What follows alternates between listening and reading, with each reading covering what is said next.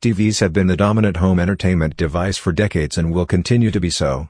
With advancements in technology, TVs are now more affordable, with larger screens, higher resolutions, low input lag, and better picture quality than ever before. But do bigger TVs have more input lag? This video addresses this question in detail.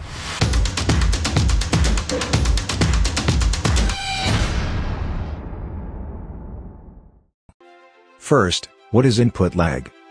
Input lag is the time difference between the input of a player and the response on a screen. It is the time it takes for a TV to show what is being displayed on the screen. The higher the input lag, the worse a game will feel. Input lag is an issue for games that require fast reactions and high precision. When playing these games, players can experience discomfort from playing with an input delay or getting used to it.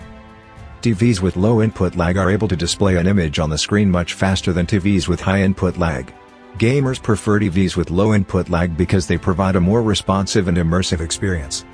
Input lag can be caused by several factors, such as the speed of the connection between the console and your display, or how quickly your console can process information. The amount of input lag varies from one game to another. Games with an online multiplayer mode might have more input lag than single-player games because there are more players using their controllers at once.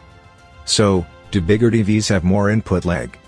No, input lag is not a function of TV or panel size. So bigger TVs do not have more input lag.